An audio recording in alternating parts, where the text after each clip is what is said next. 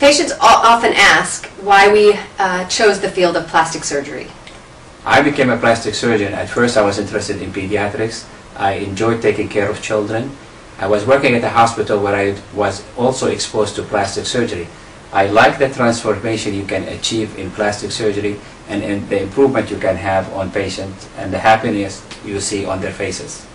And while I was training at Georgetown University, I was exposed to Dr. Manasafi as a student in my 3rd and 4th years. Although I'd initially thought of a career in orthopedics, when I was exposed to plastic surgery, specifically to his practice, I saw an amazing transformation that patients were experiencing through his services and felt that it was an avenue that I would also receive an equal amount of fulfillment with my future.